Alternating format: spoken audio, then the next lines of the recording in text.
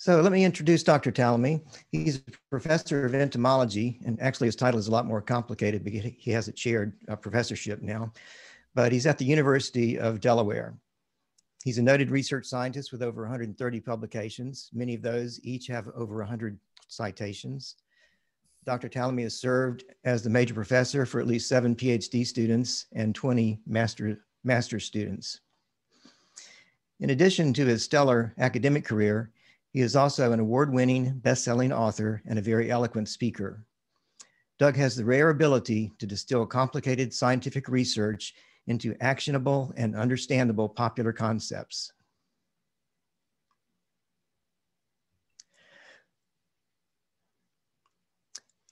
Let's see.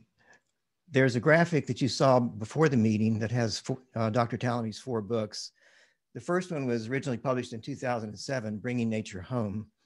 And that was really the beginning of I'm going to use the overused expression, paradigm shift in the way we view insects' interactions with plants.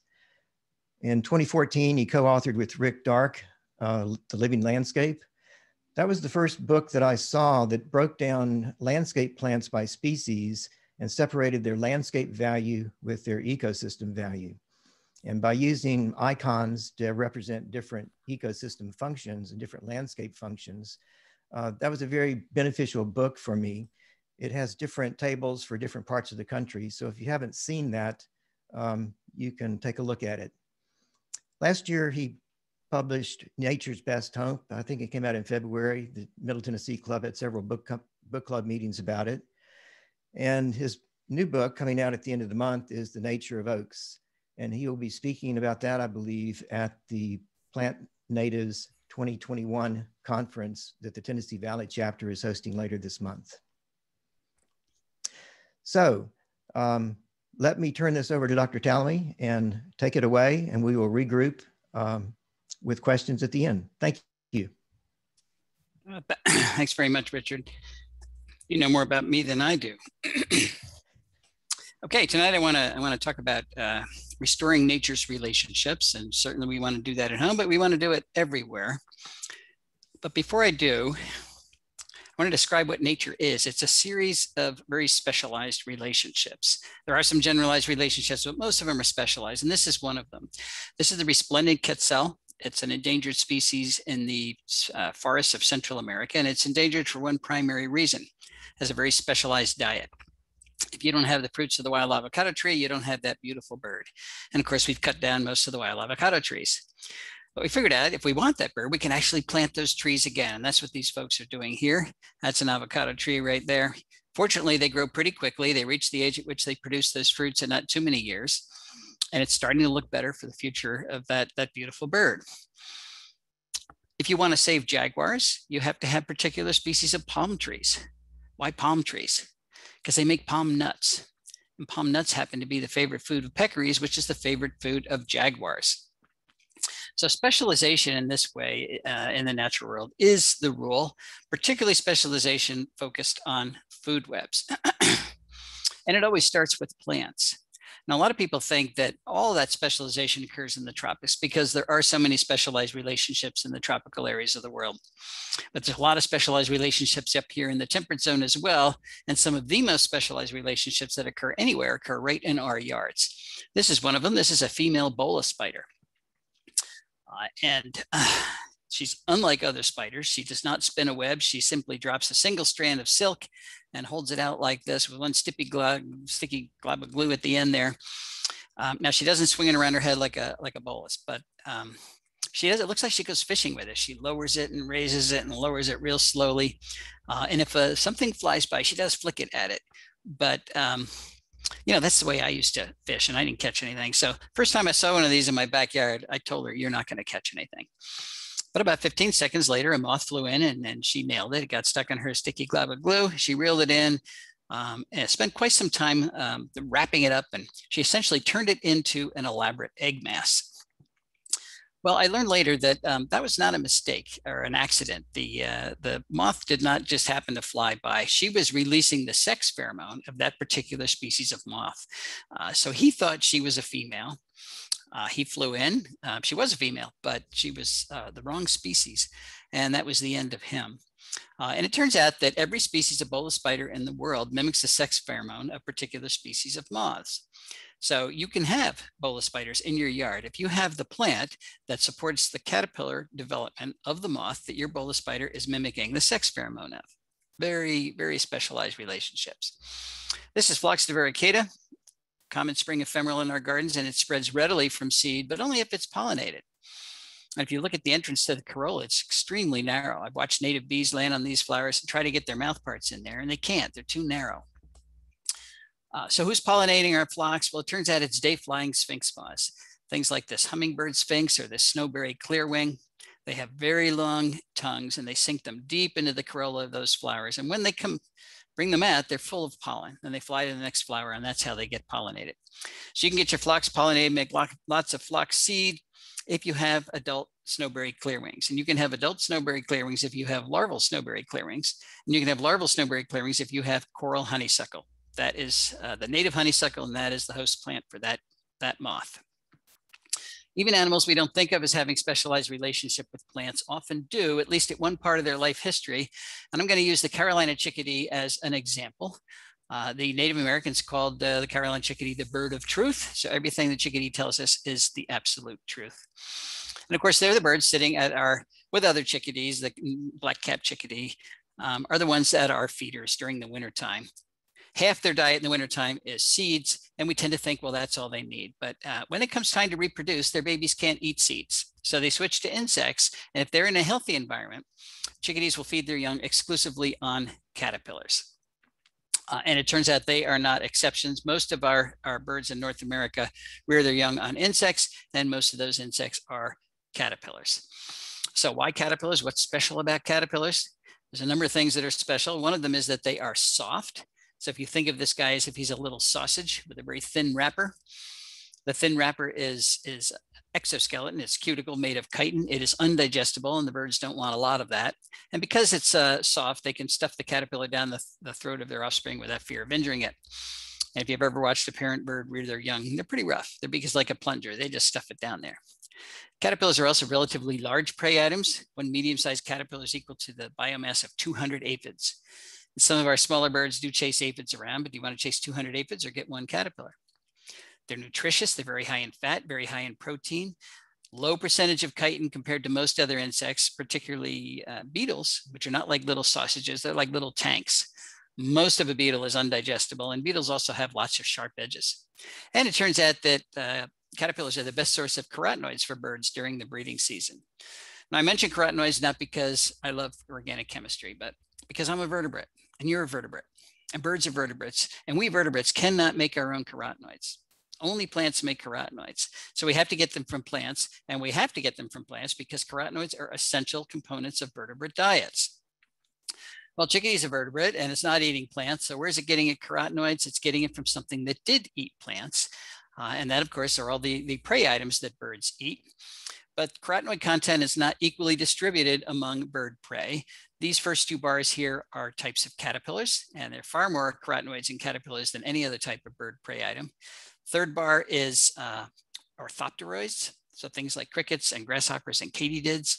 Here are the adult caterpillars down here, the moths and the butterflies themselves, far fewer carotenoids because they're not eating green leaves. It's the caterpillars that eat the green leaves. And here's the earthworm way over here. So the early bird gets the worm, but he doesn't get any carotenoids when he gets the worm. So there's a lot of data that's suggesting that caterpillars are probably not optional parts of bird diet.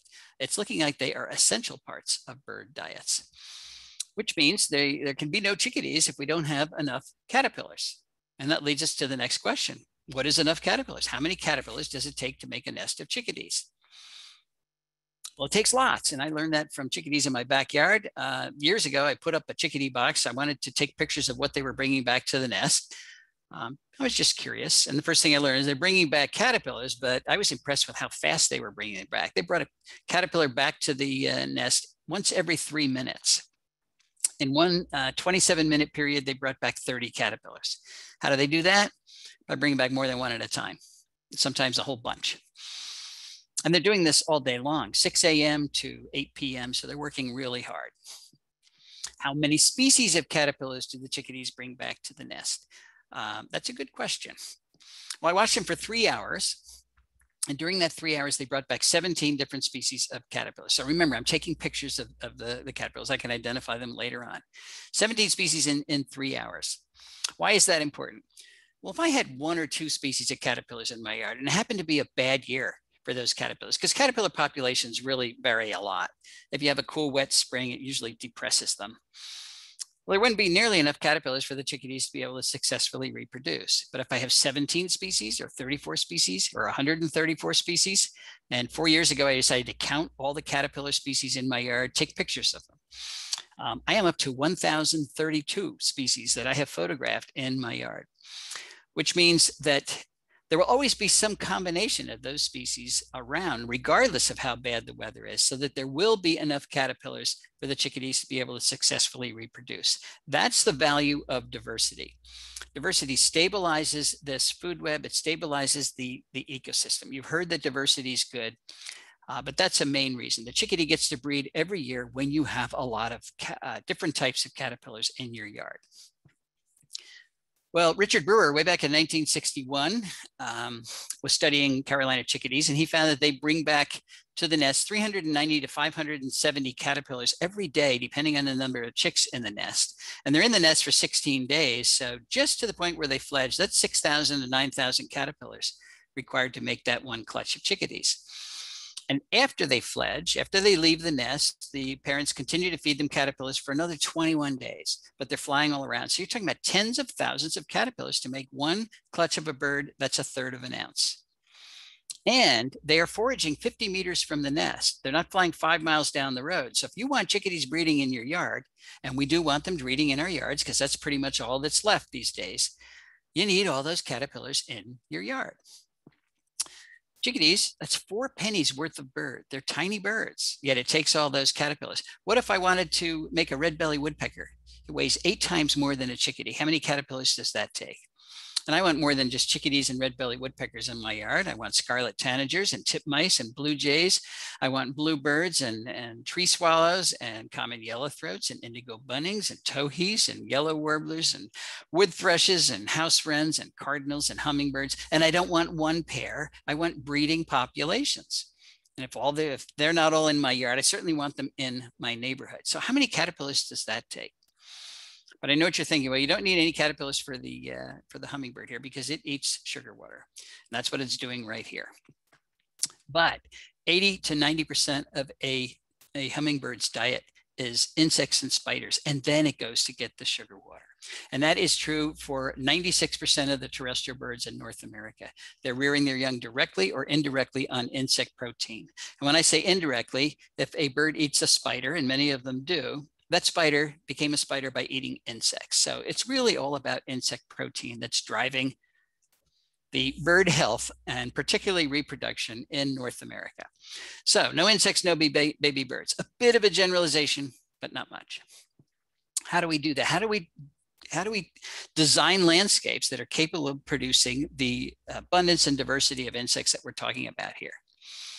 Well, to answer that question, we have to talk about the most common type of specialized relationship that occurs all over the planet, and that's the relationship between the insects that eat plants and the plants themselves.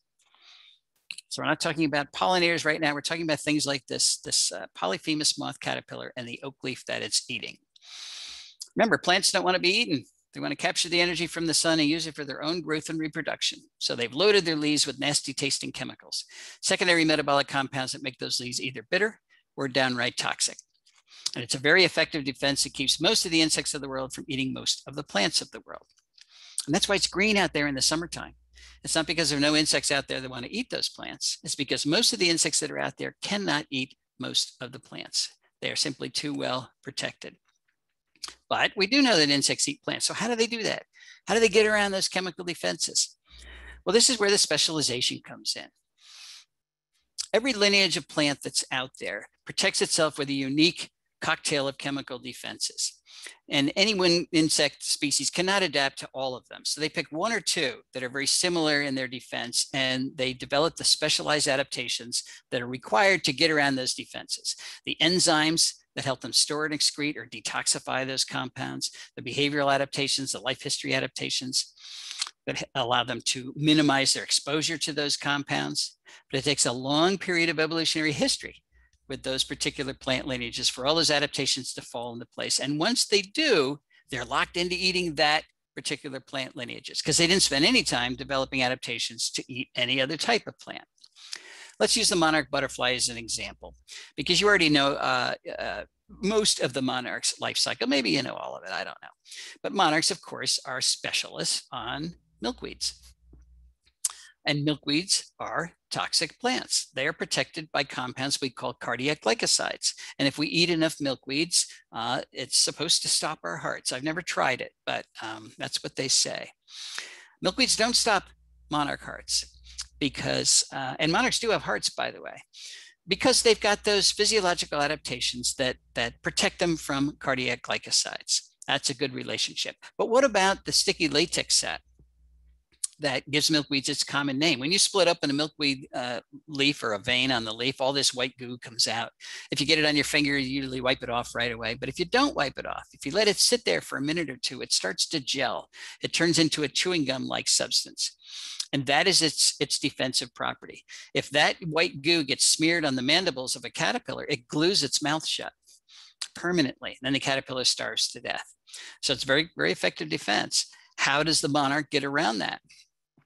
You can watch this right in your yard, plant milkweed and watch the monarch. It will crawl onto a new leaf. And the first thing it does is go to the end of the leaf and start to eat. And if any latex sap starts to come out at all, it will stop eating immediately, turn around, crawl back up the leaf, maybe 2/3 of the way, and it starts to chew through the midrib. And it chews until it has completely severed the midrib. And what it's done is block the canals that shunt the latex sap from this part of the leaf to this part of the leaf. So all this part of the leaf now has no latex sap in it. It can turn around, go back down to the end of the leaf and eat. No latex sap comes out at all. That's how monarchs beat milkweed at its own defensive game. It's a very simple behavioral adaptation, but very effective, and one that most other insects have not figured out how to do. That also flags the leaves, by the way. So if you're a monarch hunter, you can drive down the road and look at a milkweed patch. If there are flagged leaves, you know there are monarch caterpillars there. Well, those are the upsides of specialization. The monarch can now eat a plant that is very well defended. Most other insects can't eat it. And so there you go. It has a lot to eat as long as we have milkweeds around. The downside of specialization is that now that's all it can eat. Out of the more than 2,000 genera of plants in North America, monarchs can only eat that one. Which means if we get rid of the milkweeds, we get rid of the monarchs. And you know, that's pretty much what we've done. 2013 was the low point of the monarch population in the East. Only 3.6% of them left. So we've started Monarch Watch, and everybody's putting milkweeds in their yard, and that helps a lot. But and the monarchs started to rebuild. This has been a bad winter for them. And the recent polar vortex that went all the way down to Mexico is another just clobbering the monarchs because it killed all the blooming plants that they need as they start their migration up north. So now more than ever, we need people to plant things that are going to bloom and give those monarchs the energy to use in flying north, as well as the milkweeds to reproduce.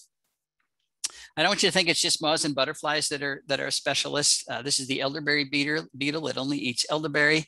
Dogbane beetle only eats dogbane. The sumac flea beetle only eats sumac. This is a Koread bug that only eats ash. So if the emerald ash borer kills all of our ashes, we will lose this species. Dave Wagner did a study looking at all the species that specialize on ash, and it's around 95 species that will be gone if we lose our ashes. And that's the problem. The fact that so many of the insects that eat plants are host plant specialists. If you take away the plant they've specialized on, they will disappear. But we can use the knowledge of host specialization to purposely rebuild food webs wherever we want, and all of our human-dominated landscapes where we've dismantled them, if we understand what those food webs are comprised of. And this is how it would work. Let's use the white-eyed vireo as an example. And I'm going to use that as an example because that is the nest that my wife Cindy found in our yard. Well, it's been several years now. I want to reconstruct the diet of this white-eyed vireo. So I have to take pictures of what they're bringing back to the nest. When I take a picture of the caterpillar, I can identify it Then I'll know what that caterpillar fed on. We know a lot about what caterpillars eat. So in order to reconstruct the diet, I need to be able to take pictures. Then the birds must have known that because they built their nest very low. All I had to do was set up my camera and snap away. So let's see what they brought back. Here's a blinded sphinx moth. It's a specialist on black cherry. But we have a lot of black cherry in our yard, making blinded sphinx moths so the babies get to eat. This is a chestnut schizura. It's a specialist on our local viburnum, Viburnum dentatum. I know it's Viburnum dentatum because I planted it. Our yard was mowed for hay before we moved in, and we know an awful lot of the plants that are here because we put them back, and is now making chestnut schizuras so the babies get to eat again. This guy with the white stripe is a drab prominent. It's a specialist on sycamore. We did not plant sycamore, but a couple of years after we moved in, there was a big wind, blew in sycamore seeds from who knows where. One landed in my cold frame and germinated. It is now, I don't know, it's got to be 70 feet tall. I don't have a cold frame anymore, but it's making lots of drab prominence so the babies get to eat again. On and on we go. This is the eight-spotted forester moth, a specialist on native grapes. We have lots of those. This is the lunate zale, another specialist on black cherry. This is the spicebush swallowtail caterpillar. There's its phony eye. It's supposed to scare the bird into thinking it's a tree snake. It didn't work this time. It's a specialist on spicebush and its close relative sassafras. We have both of those. Here's the tufted bird dropping moth, another specialist on black cherry. So black cherry is emerging as a really important component of this bird's food web. But these guys are hungry. They need a lot more than that. So let's put in some black walnut. If we do that, we get the walnut sphinx, the gray-edged bomoloka, the black blotched caesura, the bride, all specialists on black walnut in my yard. Native maples will give us Plagodes inchworms, the green striped maple worm, the maple bantam dagger moth, and of course, many others. Native elms will give us the four-horned sphinx, the double-toothed prominent, the interrupted dagger moth. These are just examples of the species that are on these powerhouse plants. Remember, 90% of the insects that the white-eyed vireo needs to rear its young won't be there unless you have the plants that produce those insects. So if we want the mustard sallow, we need witch hazel. No compromise. If we want the hackberry emperor, we need hackberry. If you want Cuculio asteroides, you need native asters. The Arcidra flower moth and brown-hooded owlet need goldenrod. The hog sphinx, Pandora sphinx, abbot sphinx all need Virginia creeper. The red bud leaf roller needs red bud. The gray furcula needs native willows. The turbulent phosphylla needs greenbrier. And the orange tufted oneida, the spiny oak caterpillar, the two-spotted oak punky, the variable oak leaf caterpillar, the red-humped oak worm, the orange humped oak worm, the pink striped oak worm, the delightful dagger moth, the pleasant dagger moth, the lesser oak dagger moth, the greater oak dagger moth, the streaked dagger moth, the afflicted dagger moth, the white blotched heterocampa, the oblique heterocampa, the red line panapoda, the laugher, and literally hundreds more species require oaks. Why do we need all these insects? Well, the birds need them, but it's not just the birds. All spiders eat insects, or they ate other spiders that ate insects. And I know a lot of you don't like spiders, but look who does. It's the second most important component of bird food webs. Plus, they're really valuable predators. You know, rather than hiring Mosquito Joe that kills all the insects in your yard, don't kill the spiders. That'll help. Then we have a lot of insect predators that are eating insect herbivores. They themselves are important components of bird food webs.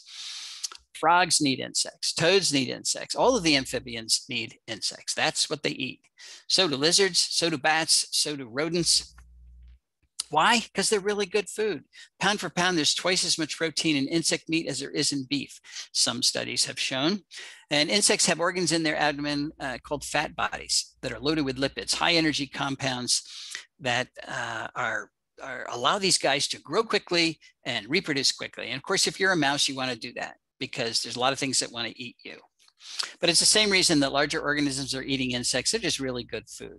The skunk is digging up your yard to get the grubs that are in your yard. Possums eat a lot of insects. Raccoons eat a lot of insects. Even things we don't think of as insectivores eat a lot of insects. Like the red fox, 25% of its diet is insects. Who knew? 23% of a black bear's diet is insects. So it doesn't matter how big you are, you need insects. And even if you don't eat insects, you need insects. This is a sharp-shinned hawk. It's a bird predator. And you might think, well, I can get rid of all the insects in my neighborhood and still have sharp-shinned hawks. But think about it. If you get rid of all the insects in your neighborhood, you've also gotten rid of the birds that this guy eats. So he needs insects indirectly. Same with the garter snake. He's not eating very many insects directly. He's eating the frogs and toads that ate the insects.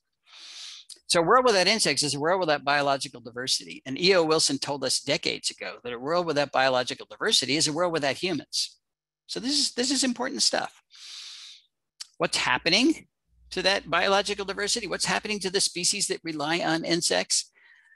Well, birds are a great example of things that rely on insects, and they are not doing well. State of the Birds report way back in 2016 recognized 432 species of North American birds that are at risk of extinction. Not because there's only 5 left, but because they're declining at such a rapid rate. That's the signal of impending extinction. Then 2019, this paper came out, said we have lost 3 billion breeding birds in North America in the last 50 years. That's a third of the North American bird population gone. Well, what's happening here? Yes, we're losing our insects, but, and there's lots of reasons for that. We're losing the birds. We're losing biodiversity. Why can't these things be sustained in the parks and preserves that we have? We do have parks and we do have preserves. There are a couple of reasons, but the biggest one is that those parks and those preserves are too small and too isolated from each other. When you take a large area like this and you shrink it down to a little habitat fragment, and this is an exaggeration, you're taking large populations and shrinking them down to small populations. And that's the problem. Small populations are highly vulnerable to local extinction. Why is that? Because all populations fluctuate. In good times, they go up. In bad times, they go down. The top line is a large population, but even in its down cycle here, there's so many individuals in this large population that it can rebound quickly when times get better. But if you're a tiny population, you have those same normal fluctuations, but you often hit zero as you fluctuate. You blink out of your little habitat patch and then you're gone. And unless you recolonize that patch, and many of our habitat patches are so isolated, recolonization is impossible. I mean, imagine a box turtle crossing a major highway. It's not going to happen. That means you're permanently gone, and that's local extinction, and that's happening in habitats all over the world. There are studies all over the world, and some of them are more than a century old, and they're all telling us the same thing. The natural areas that we have preserved on planet Earth, in most cases, are no longer large enough to sustain the nature that we need them to sustain, because remember, it is nature that runs our ecosystems. So not only do we have habitats that are fragmented, those viable habitats are also invaded. They have been invaded by plants from other continents. Those plants we call invasive species. And this is what they look like in the spring. This is White Clay Creek State Park that I drive by on the way to work before the COVID, when I used to go to work. This is what it looks like, maybe 2 weeks from now, the end of March. Plants from Asia leaf out before plants from North America. So every bit of green you see there is a plant from Asia. What are these plants? Well, it's multiflora rose and Oriental bittersweet and Japanese honeysuckle and bush honeysuckle and Callery pear and autumn olive and porcelain berry and barberry and Norway maple and all these. They're all invasives and they're all escapees from our garden. So now more than a third of the vegetation in White Clay and most of our parks is from Asia. Remember, host plant specialization, our insects haven't specialized on any of these. So that's a huge hit on the productivity of our natural areas. How big is that hit? Well, we can actually measure it. We can measure what happens when we replace native plant communities with plants from outside of our local food web. And that's what we've been doing in my lab for the last, 2004, I guess, was the first publication. So it's been a while. We've got a number of publications that tell us all the same thing. When you take away native plants and you replace them with non-native plants, you take a big hit on the insect population. So you can read all those and you can get all the numbers. But you know what? I know you're not going to read them. And I don't want you to believe me. I want you to test this for yourself. I could be a Russian agent filling you full of alternative realities here. Do this experiment yourself. I call it my 12 by 12 experiment. That's 12 feet by 12 feet mapped out in our front yard. And you can do the same thing. You get to control the amount of life that is in that 12 by 12 space by controlling the type of plants that are there and the amount of plants that are there. You can keep it as grass, as it is here. You can get on your hands and knees on Wednesday and count all the biodiversity in that 12 by 12 space. It won't take you long. And then, of course, on Saturday, you mow it and kill it all. Or we could put a tree in that space. Let's do that. Let's put an oak tree there. So here's an oak tree that I planted in my yard from an acorn. It is, what is it? I think it's 14 years old in this picture. It's about 25 feet tall, which proves a couple things. It proves that oaks do grow.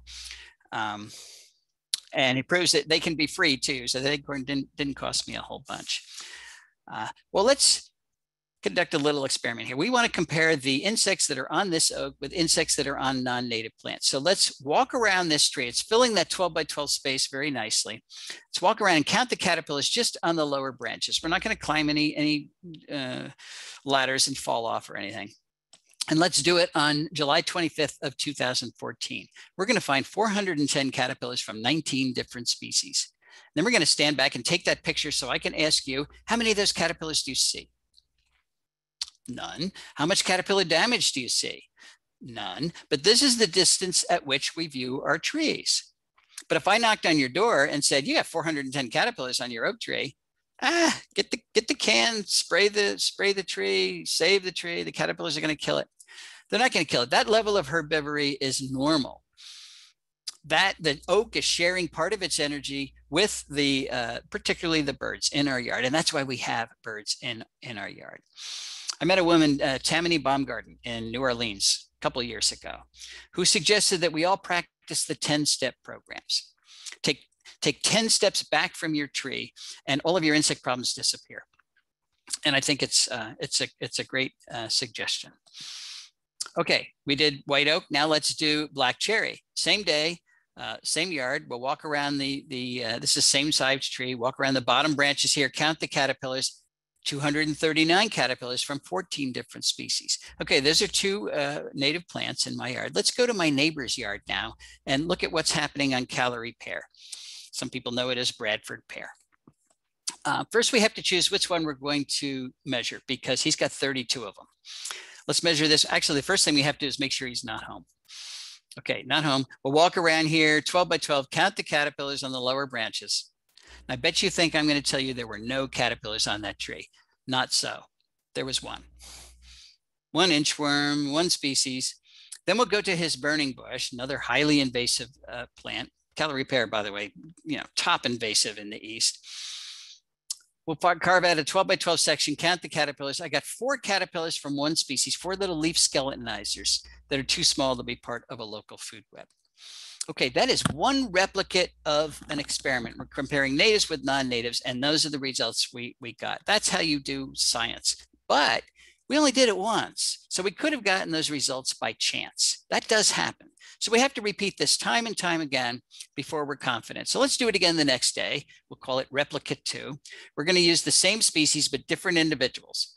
We're going to get the same pattern. We get different numbers, but the same pattern. 233 on the white oak, 53 in the black cherry, 2 in the burning bush, and 1 on the calorie pear. And this is, that's the pattern you're going to get no matter how many times you do it. Because these are non-native plants. They have not been here long enough to support the specialized interactions that are much of nature. So they're contributing very little, while at the same time, they're pushing out the native plants that do support most of our caterpillar species and run our ecosystems. Rick Dark and I gave a talk in Williamsburg, Virginia, a couple of years ago, and we drove home. You have to drive across the Bay Bridge and come up the eastern shore of Maryland. And the first establishment you get to after the Bay Bridge is the Sunset Beach Inn and Grill. And it just happened to be when all the calorie pears were in full bloom. And of course, this is why people plant them. They have a very nice white bloom for about a week. And apparently that was the only plant that the Sunset Beach Inn and Grill used to landscape. So we stopped and took a picture. Then we kept driving, and the very next property was this one, which I found out was owned by a land conservancy. I don't know how many acres it is, but look, it is thoroughly invaded with the offspring from the Sunset Beach Inn and Grill's calorie pears. And this is the moral dilemma of horticulture these days. People would argue that property rights, the Sunset Beach Inn and Grill has the right to plant anything they want, but do they have the right to biologically pollute all the land around them, to ecologically castrate it, load this property with a plant that's making one caterpillar? And that's exactly what has happened. I can drive from New York City to Richmond, Virginia, actually much farther south now, and it's white in the spring, all the way down from calorie pears that nobody planted. They're all escapees. That's what an invasive species does. So Roy Dennis in England said a few years ago that land ownership is more than a privilege, it's a responsibility. And I couldn't agree with him more. You own a piece of the earth, you are now responsible for stewardship of the life on that piece of the planet. So how are you going to do that? You have to pick the right plants, the ones that are going to support most of the life around us. And to find out what they are, you go to Native Plant Finder and the National Wildlife Federation website, or the Plants for Birds website from Audubon, and put in your zip code, and the ranked list of the best plants for your county will pop up. One of the things to make the list for those websites we discovered is that there are huge differences among our native plants in terms of their ability to support caterpillars. Why do I talk about caterpillars? Because they are transferring more energy from plants to other animals than any other type of plant eater. So they're critical to sustaining food webs. I've started calling the plants that are best at supporting caterpillars keystone plants. Now remember the Roman arch? The stone in the middle of that arch is called the keystone. If you take that stone out, the arch collapses. If you take keystone plants out of your local food web, the food web collapses. They're that important. What we found is that just 5% of our native plants are making 75% of that caterpillar food that drives the food webs. 14% of our native plants are making 90% of the caterpillar food that drives our food webs, which means 85% of our native plants are contributing, but not all that much, not all that much. I think of keystone plants, if we're building an ecological house, the keystone plants are the 2x4s. They're holding the house up. They're essential. You're not going to build a house out of wallpaper, but they're not the only thing you need. If you stopped your house with 2x4s, you'd have a very drafty house. So they're essential, but we do need to add other plants. Here are the typical keystone plants you're going to find for much of the Midwest. Oaks are very high, cherries, native birches, native willows, native maples. Notice I say native, native, native. If I go to the nursery and say I want to buy a cherry, almost certainly they will sell me a flowering Asian cherry that blooms in the spring. If I want to buy a birch, they'll sell me a European birch. If I want to buy a maple, they'll sell me the Japanese maple, or a willow, it'll be weeping willow. Most of these plants in the trade are non-native plants. So you have to specify that you want a native member of these native genera, or you're going to have 65% fewer caterpillars produced. We've done that experiment if you use non-native members of these native genera. These are the top herbaceous plants. Goldenrod's very high, followed by the several genera of asters, our sunflowers, perennial sunflowers in particular. Those three genera alone goldenrods support 110 species of caterpillars, and the others add more. But they're also top in terms of producing or supporting these specialist bees. A third of our 4,000 species of native bees can only reproduce in the pollen of particular plant genera. So these three together support at least 40 species of native bees. If you don't have goldenrods, asters, and sunflowers in your yard, you're going to be short 40 species of bees that you could have. Okay, what's the best keystone plant? Well, in 84% of the counties, it is oaks. In the middle Atlantic states, they support 557 species of caterpillars, 900 species of caterpillars nationwide. There's no other plant genus that comes close to that. Compared to some of our typical ornamentals like ginkgos. There are 2 rare records of caterpillars on ginkgos. You're never going to find them. I've never found them. So let's just say 0, not very big. Let's compare it to our native prunus, 456 species of caterpillars in the mid-Atlantic states. And the numbers are very similar for the Midwest as well.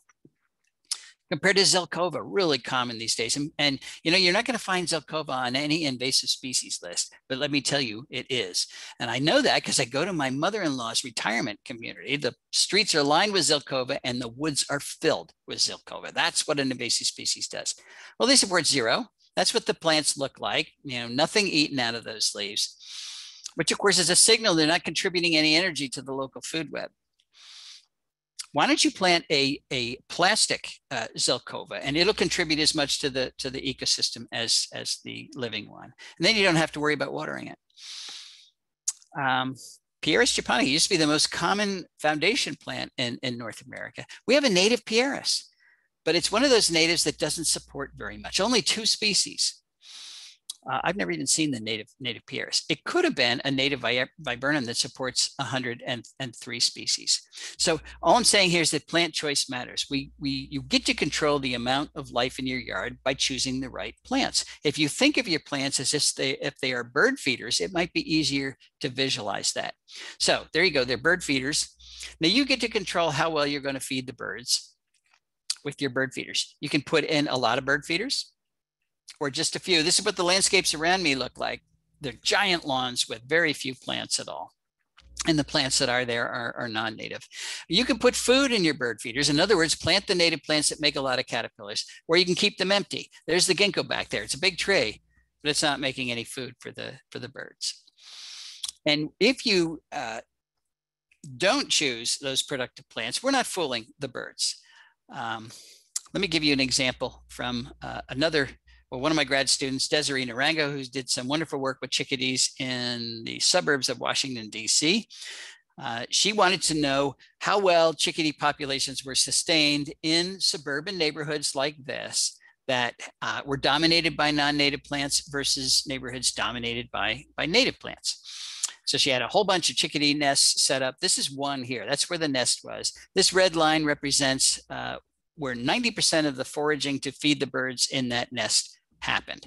So this is the territory they did most of their foraging, and it's about 50 meters from the nest. And the blue areas are the trees on which they did that foraging. And if we look at what they were, they're all the native plants in this little area here. Basswood and sweet gum, American elm, black cherry, 2 species of oaks. But let's also look at the non-native plants that were in that neighborhood that the chickadees didn't forage on at all, because of course there's no food there. And those are all the plants from Asia: the Japanese maples, the silk trees, the ginkgo and black poplar, crepe myrtle, saucer magnolia. And it's very easy to picture a neighborhood where those are the dominant trees. And when that happens, this can happen. This is a failed nest. And after Desiree took the 3 dead chicks out of the nest, she noticed a bunch of sunflower seeds in the bottom of the nest. And what she thinks happened is, remember, baby chickadees cannot eat seeds, but she thinks somebody had a bird feeder up. The parents ran out of caterpillars, so they brought seeds back anyway, hoping the babies could eat them. They couldn't, and they died. They starved to death. So there are real consequences to landscaping with plants that don't support the food web. When she compared those landscapes dominated by natives with landscapes dominated by introduced plants, this is what she found.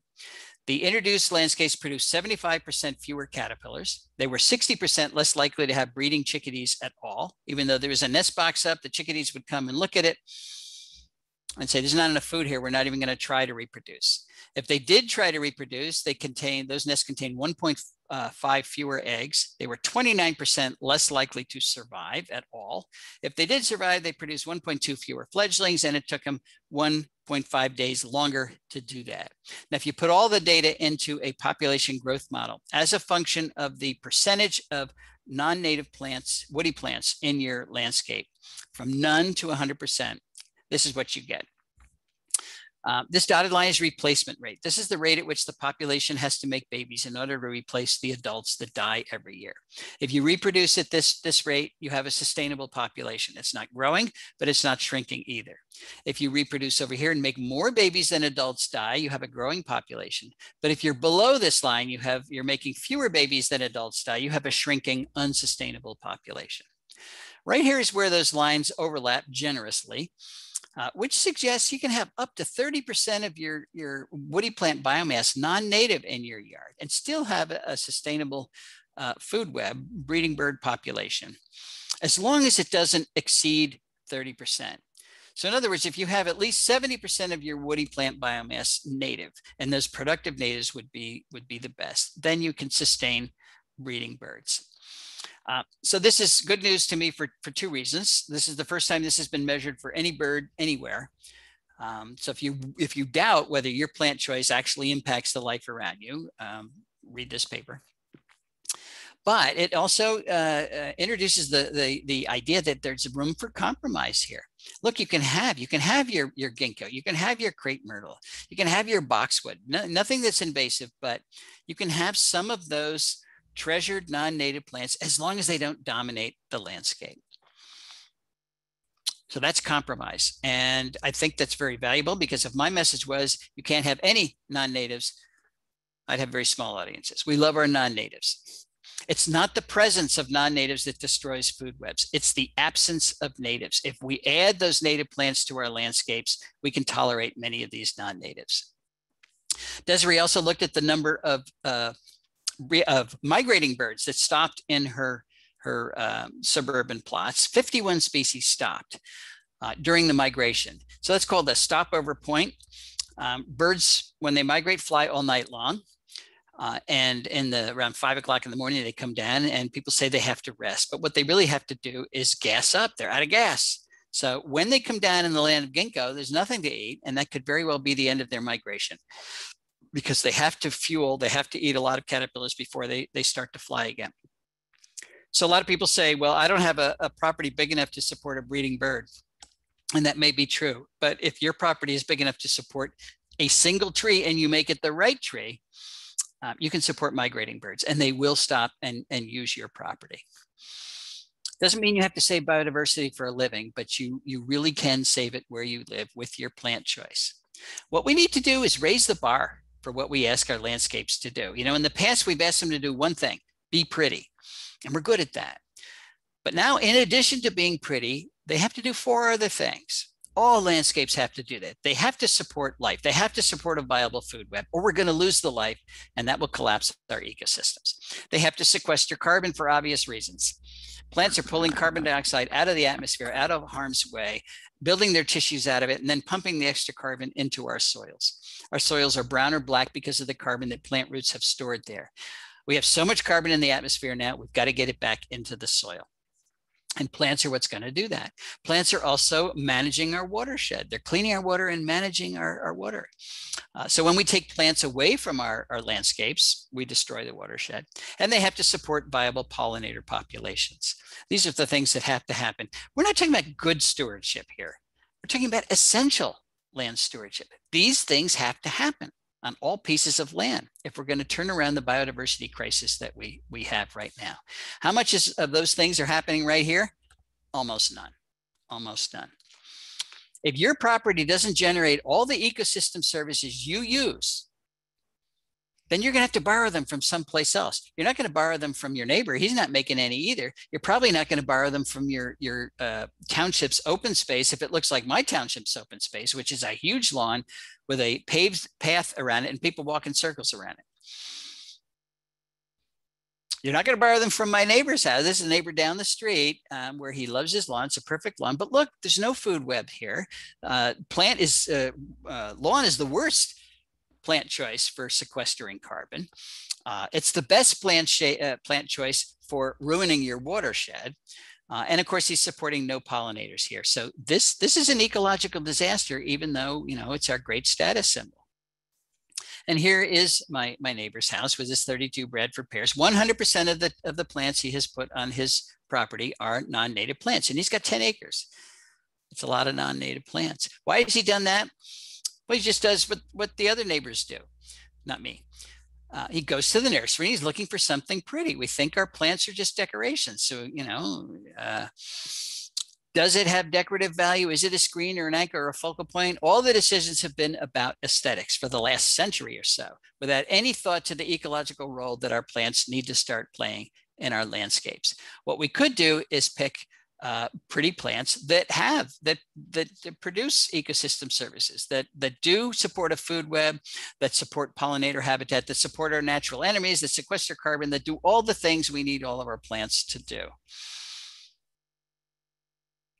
So what does a biodiversity friendly neighborhood look like? There are three things that have to happen. We need to create biological corridors that connect the natural areas that remain out there. Remember, they're isolated. We need to connect them by building viable habitats right where we live. And the only way we're going to do that is reduce the area that is now in lawn, because we have over 40 million acres in lawn, which is the size of New England. And we have to begin that transition of changing from our love of non-native ornamentals to native ornamentals. So this is what we've done in the past. We built our house, and then we usually put in a foundation planting and a few trees here and there. Then we're exhausted, no more landscaping. So everything by default has become lawn. We all have busy lives, so we leave it that way. It's lawn. Let's turn that on its head. Let's build the house and now figure out where we do want lawn. I'm not suggesting we get rid of lawn. It's the perfect plant to walk on. So figure out where we're going to walk. I look at where my neighbor walks on his 10 acres. Nowhere, never outside. But what if you want to get married in the front yard? You got to have some lawn there. What if you want to walk to the backyard, a nice path, throw the frisbee, have a barbecue? Wherever you're going to use your yard consistently, that's where the lawn goes. Then everything else by default becomes heavily planted. So we're just flipping that landscape paradigm on its head. And, if all the neighbors do that, then you've got that connectivity with the woodlot that's over here and the woodlot that's over here. You no longer will have an exodus of species from your neighborhood. They will actually start to come. Look, we still have lawn. We can still play with our lawnmowers. It'll be okay. And if we cut the area of lawn in half, we got 40 million acres right now, more than 40 million acres. Let's say it's 40. If we cut it in half, that gives us 20 million acres that we could use for conservation. We could build a new national park that would be bigger than the Adirondacks, plus Yellowstone, plus Yosemite, plus Grand Tetons, Canyonlands, Mount Rainier, North Cascades, Badlands National Park, Olympic National Park, Sequoia National Park, plus the Grand Canyon, plus Denali, which is huge, plus the Great Smoky Mountains. You add up all those parks, still less than 20 million acres. And if we do this at home, we can call it Homegrown National Park. So let's do that. This is the Toledo Zoo, I believe. Let's take this very nice grass median here filled with dandelions and turn it into this. The zoo did this without consulting the board of directors, and the board of directors had a fit. They thought nobody would come to the zoo anymore. It's really hard to change culture, folks. Let's take these square things and turn it into a landscape like this. This is a high-end landscape on Fisher's Island. I should have included more of the house. It's a fancy house, but this landscape is doing everything I talked about. It's sequestering carbon. It is supporting food webs. These are all oaks here.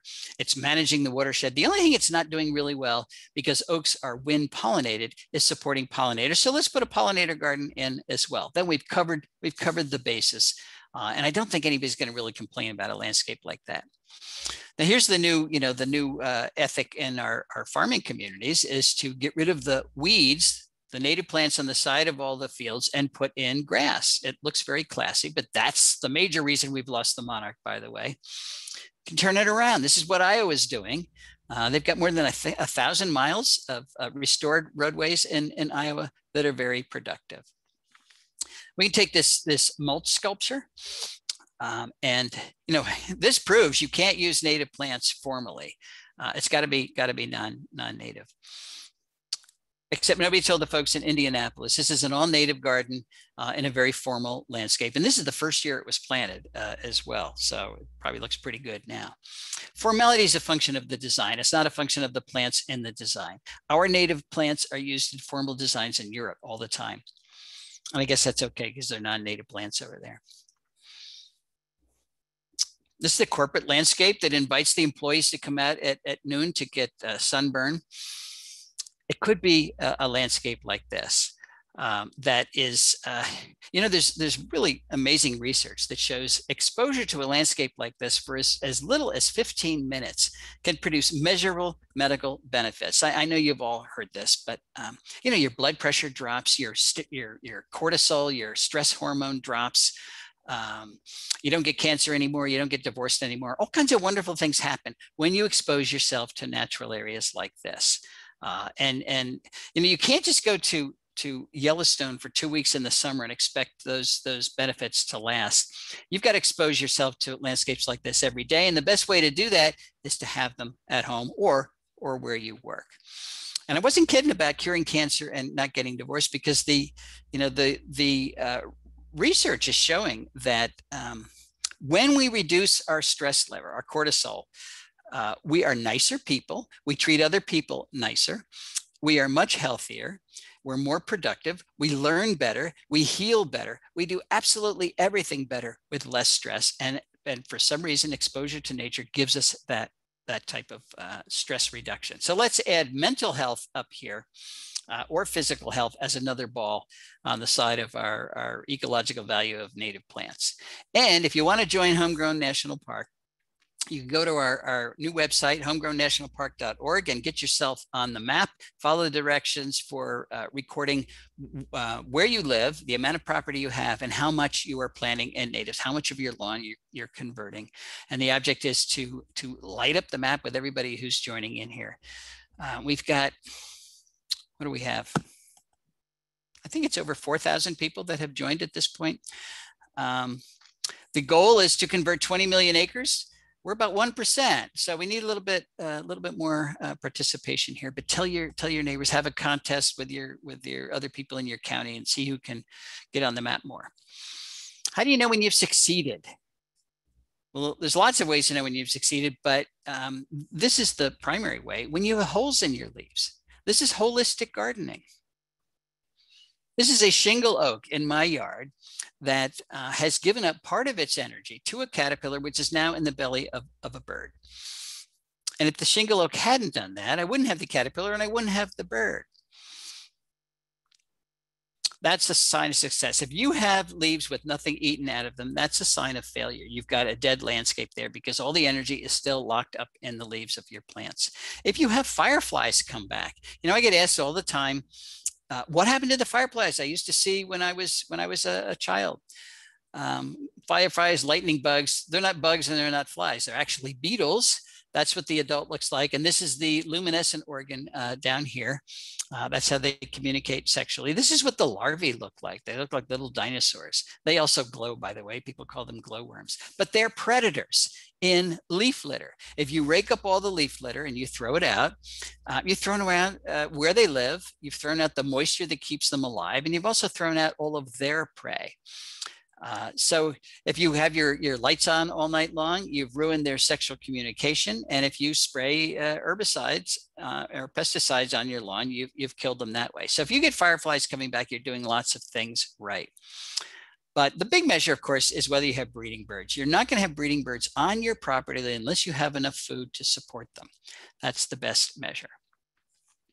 So we could save nature, but only if we learn to live with nature. Fortunately, nature is really malleable. It's very resilient and it's very forgiving. Not endlessly forgiving, but I do think she will give us one more chance. Thanks very much.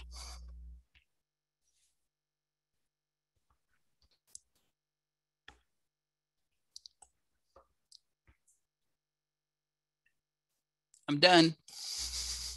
Great. We're pushing buttons. All right. And Richard, okay.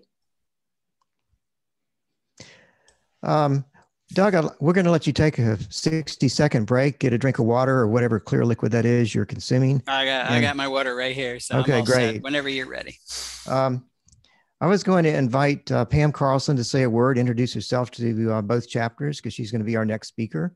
And I believe you two are acquainted from various scenarios. We are. Where are you, Pam? Richard, you may need to unmute her. Okay, I'm looking for on the participants. Here we go. Am I on? Yes. Hello. Start your screen so we can see you. Start video. Let's see. That's right. There we go. Okay. Hey, hello. Pam. Hi, Doug. How are you? Good. Great presentation. I always learn a ton. Thanks. So Pam's yeah, nice, Oh, go ahead. It's nice to see you in person. We've been exchanging emails the past several days, working out some details for your presentation. But thank you for joining in tonight. And just why don't you give everybody a repeat of the title of your talk, and we'll move on from there. So I'll be talking next month. It's called Birds in the Garden, Creating and Enjoying a Bird Oasis. And it's a very small urban yard, and taking all these principles. I mean, I've been doing this for like 25 years, and I'm up to 118 bird species sighted in our garden. So it's definitely an oasis, and it really works. Well, I was going to mention to you that I think Doug has set a pretty high bar, so I admire you being willing to speak right after Doug's presentation. She's up to it. I've heard her. She's up to it. Well, that's what her selection told me is, wow, this lady's got to be pretty good and confident. So we're looking forward to you speaking in April. Great. Well, thanks for inviting me. I'm looking forward glad to you're it. able to come.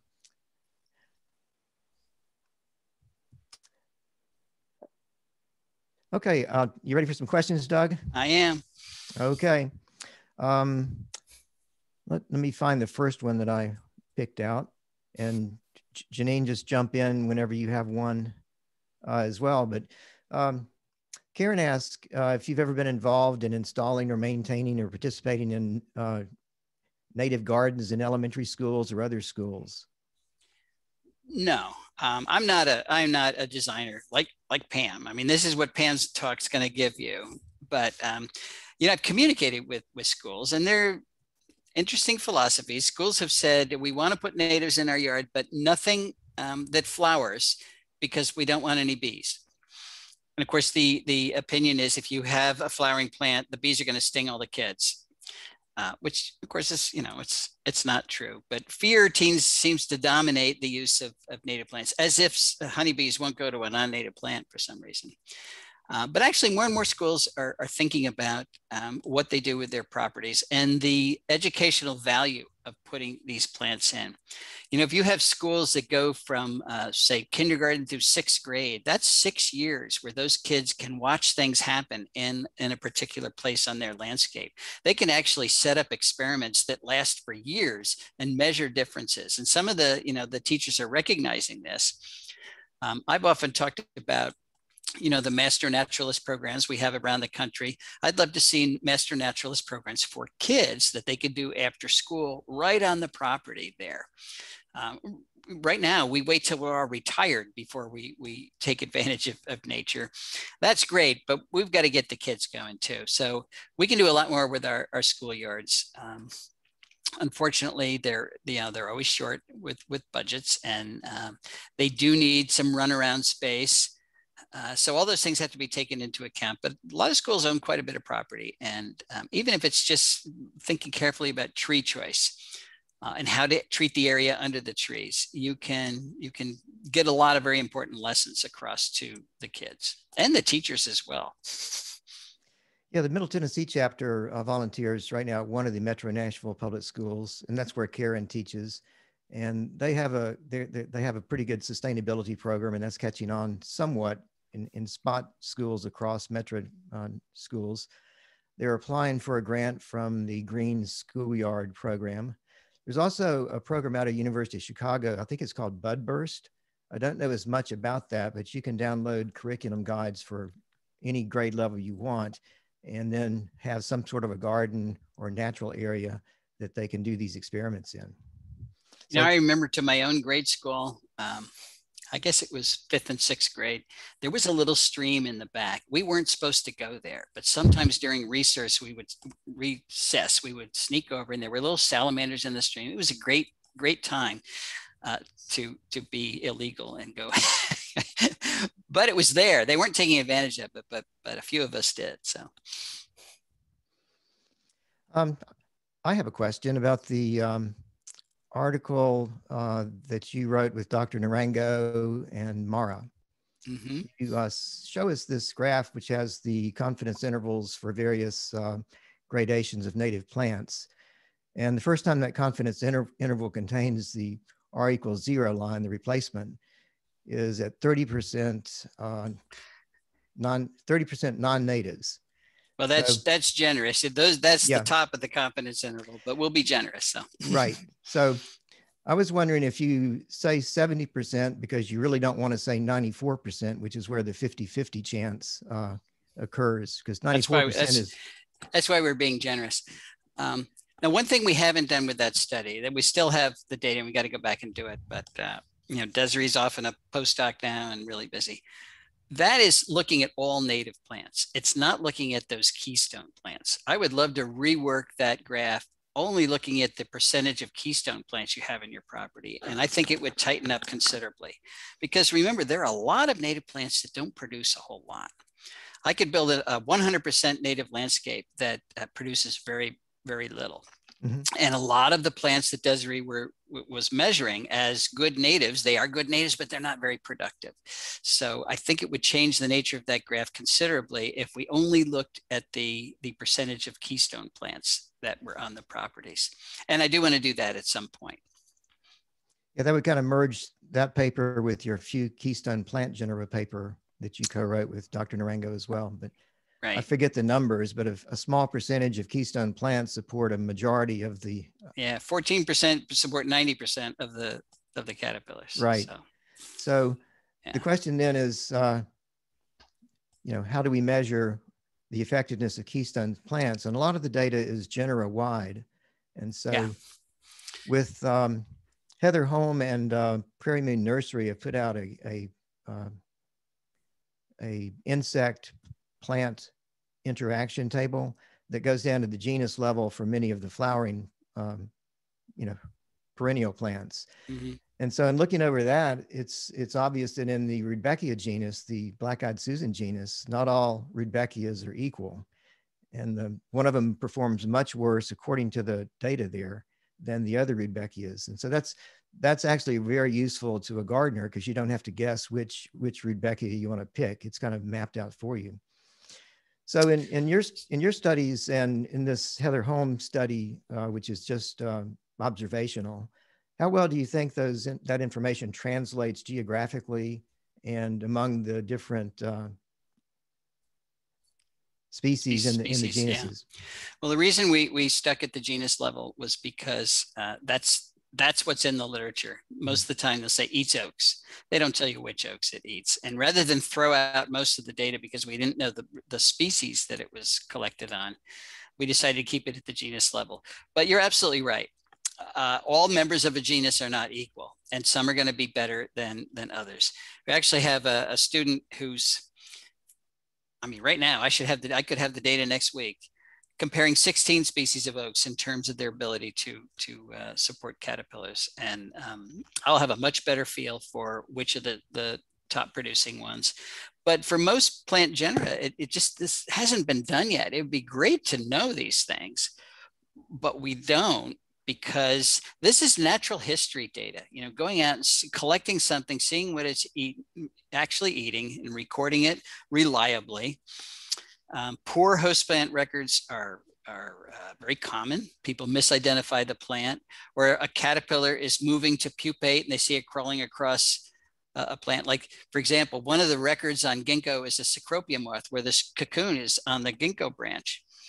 Well, the cecropia moths crawl about 25 minutes before they spin the cocoon. And I'm sure he just crawled up there and spun the cocoon, but he wasn't eating that ginkgo. But it's hard for people to pick that apart. And that's why these host records are, it's very easy for them to be misleading. Tough data to get, and maybe someday we'll have it. I would love to be able to grind up an insect and know as an adult and know what it ate as a larva, because then you could get it, some fancy DNA analysis, then you could have a real record. But everybody tells me can't be done because in the pupal stage, it dissolves everything and you don't get any real record of the host plant. But you're right. It's a weakness of all of these studies is that we're stuck with the genus level right now. We do have a question from Lori Ward, which is related. Are nativars beneficial to insects and birds? The answer is it depends. Okay. So you have a straight species. A nativar is a cultivar of a native plant. It's a genetic variant of that native plant. And it depends on what the genetic change was that created that variant. We got thousands of types of cultivars, but we did one study looking at what happens in woody plants with 6 common cultivar traits. And one was taking a tall plant, making it short, changing leaf color from green to red or purple or variegated, enhancing fruit size in the fall, changing fall color, introducing disease resistance. Those were the major ones, I think. And we did a 3-year common garden experiment looking at insect use. And the only thing that consistently changed insect use and thus benefit to the birds was taking a green leaf and making it red or purple, because that loads the leaf with anthocyanins and makes it distasteful. And then the insects won't eat it. There's anecdotal evidence that some of the Ilex verticillata cultivars that make the berry larger, that you get to the end of the season, those berries still haven't been eaten. So they're saying, well, they're too large for the birds to eat. I don't know, maybe somebody's got to study that, you know, in a standardized way to verify that, but that's a possibility. Pollinators, you know, most of our cultivars do focus on plants, and Annie White at the University of Vermont has done some work with that. But again, there's thousands and thousands of cultivars out there. Her results suggest that they're a little bit, they're not as happy as our results, because any change to a flower is probably going to disrupt the relationship between that flower and specialist bees. They have very specific relationships. If you enhance the flower size, if you make the petals bigger, you know, if you make an echinacea look like a zinnia, what's that do to the pollen level? What's that do to the nectar level? What's it do to the sugar levels in the nectar, and the pollen nutrition? Almost none of that has been measured. But Annie did find that pollination, the visitors, visitation dropped off more often than not. Not always, but more often than not when you fool around with flowers. The thing that bothers me the most about cultivars is that they're propagated clonally. So that's 0 genetic variability, which that robs the plant of, you know, the stuff of evolution. That's what natural selection works on. If you take away genetic variability, how are our plants going to adapt to climate change and all the other things that we're throwing at them?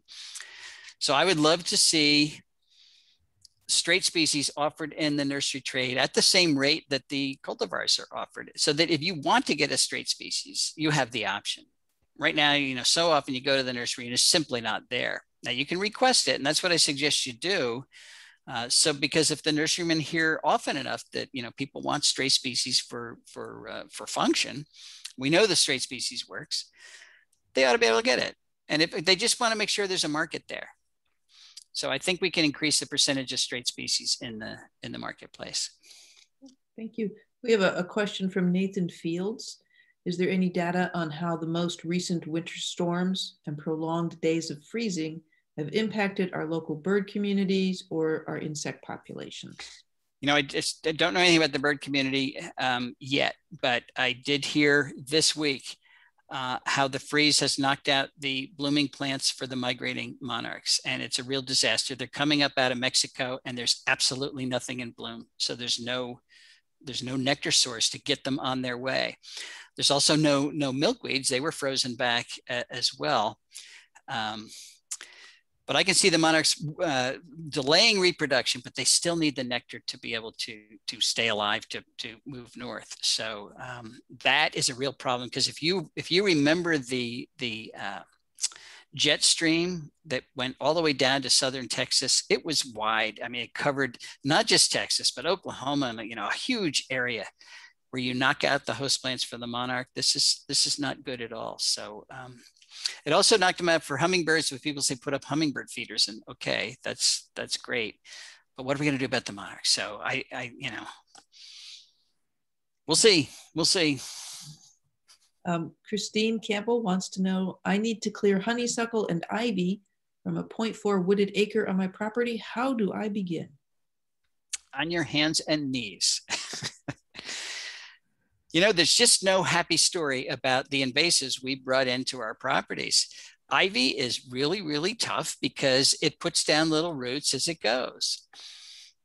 So, one alternative is to spray the whole thing and filled with a surfactant so that it actually gets into the leaves. But, nuking the area has consequences. If it's solid ivy, my grandchildren live in Portland, Oregon, and I see some real solid ivy places. And I say, well, maybe nuking it is the answer, and then you can start all over. But if hand pulling is a viable option for you, then just pick out say, I'm going to do a 10 by 10 square foot area this week, and just keep doing it. You really can win that challenge. We have 10 acres. It was solid with invasives, not ivy, but many other things. And my wife, Cindy, got rid of most of it over the course of years. I mean, she goes out and that's what she does for fun. So that'll do it. But if you want it done fast, I can't think of any other way other than herbicide. Well, Jenny asks, how can I gradually evolve my property into native species without damaging the infrastructure of the yard? Should I add a native tree and then remove the non-native when the native is large enough to support the same level of water erosion management? Okay, that's a good question. And what you suggest is a good solution. It's plant roots that are managing the water on your property. And so if you can transfer from non-native to native without changing the level of plant roots, that would be great. But ground covers can soften the impact of very hard rains and capture an awful lot of water, and so can leaf litter. So if you increase ground covers and leaf litter on your property, you can manage a lot of water as the tree roots are getting established. But that's good. If you're thinking that way, you're almost certainly going to succeed because you're starting to think like a plant. That's good. Barbara would like to know if the butterfly bush is invasive in South Central Kentucky. Yes.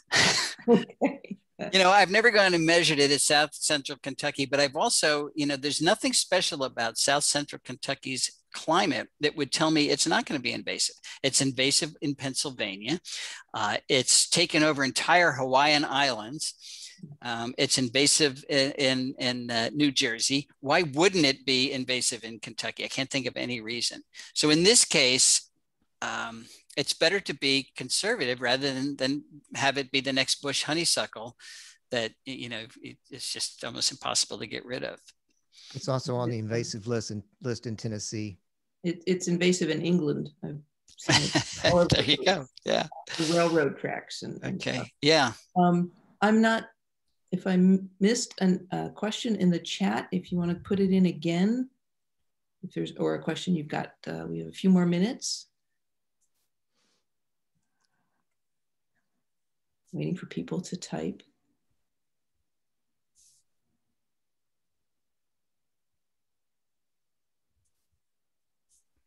So I have a question. You started out as an entomologist, and I'm still an entomologist. Yeah, sorry, I didn't know that. But now when did you start talking to people about plants? How long have you been doing that? Well, when we moved into our property here in Oxford, Pennsylvania, that was my first encounter with serious invasive plant problems. And that was when I realized they were really impacting insect problems. And that's when I started to do research on it. And local bird groups heard that I was doing research on it. Somebody published a paper saying, Tallamy says we're going to lose the birds, which I didn't say, and we had no data about it, but that's what the article said. So bird groups started to invite me to come tell them about how we're losing our birds because of invasive plants. And then we actually started to get data, but those were the first talks, and it was just word of mouth. People said, okay, we want to hear about this too. And it was actually from those early experiences that the audience kept saying, what can we read? What can we read? And there was nothing to read. So finally I said, I'll write a pamphlet, and the pamphlet became Bringing Nature Home. I mean, that's how that happened. And I structured the book around the questions that people would ask in talks. So how did it happen? It was an accident. I just, stepped into it. That's how. A very happy accident. These next two are sort of related. Tom says, how do I get my city to adopt these concepts? And Susan says, do you have an example of a municipality that is leading its residents to planting natives to increase? There's growing numbers in it. St. Louis is doing a really good job. There's a number of initiatives in St. Louis. Reston, Virginia, years ago, changed their landscaping rules that on public property, they all had to be native plants. And more people are doing that. I have a copy of an ordinance that Hyattsville, Maryland wrote that I've given out to several people if they want to get their township to change the ordinances. This is a copy of how to do that, and I'm happy to send that to anybody. So it's more common than you think these days. There's a lot of interest around the country in terms of doing it. And you know about Minnesota's lawn conversion program, where they're actually paying people to put in native prairie plants. Pennsylvania has just started one. It's only 2 years old now, but you can get up to $5,000 per acre to convert your lawn to natives. Yeah, I was surprised to hear about that. Apparently, Virginia has something similar. And so these things are starting to happen. Great. Joanna would like to know, how do we measure the woody plant volume in our yards to measure against the magic 70% minimum? Yeah, estimate it. You're measuring really think of it in terms of the amount of living leaf material you have. So normally there are indices that can be used. So if you have a big oak tree, people would measure what you call the diameter at breast height. You measure the diameter of the trunk. And if you do that consistently across trees, you can compare the biomass of those trees, even though that's just a single measurement. It's just an index of how big that tree is. But to measure a bush, you're really thinking about the volume. Is that bush 10 feet high and 10 feet wide? Try to come up with a three-dimensional measure, but it's a guesstimate. And you can have one. This is why we don't say count the number of native plants. You can have one big oak tree. You would count it as one, but it could have, its biomass easily dominate every other tree, every other plant you have in your property. So it's a good question. I should probably come up with a better answer of how to do that, but.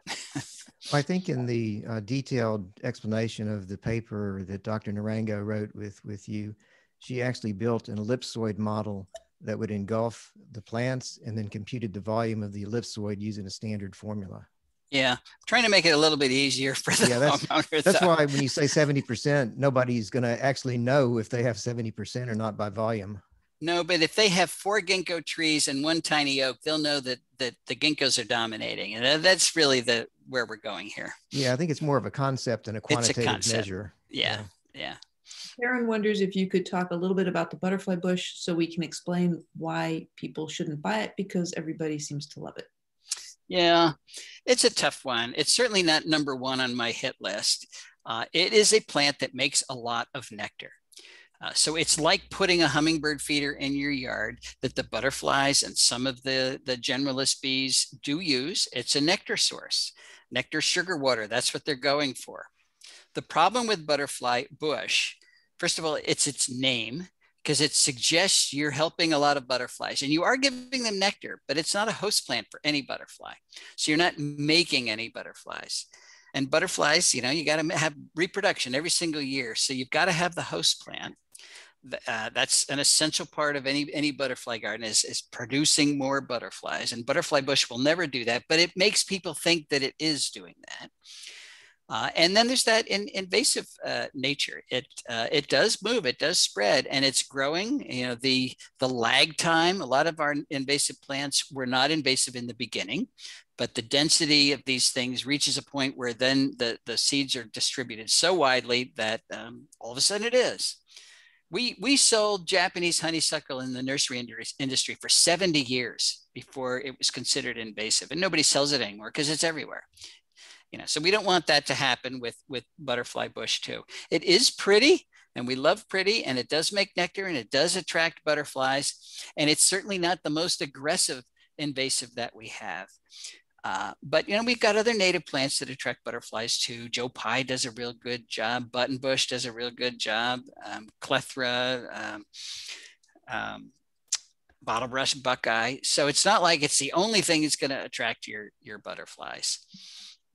Just be aware of the problems. And some people say, I'm going to deadhead it. I'll take the seeds off. And if you religiously do that, that'll work. But I know how long that lasts, maybe a week. You know, I told someone they should plant, instead of a butterfly bush, they should plant a caterpillar bush.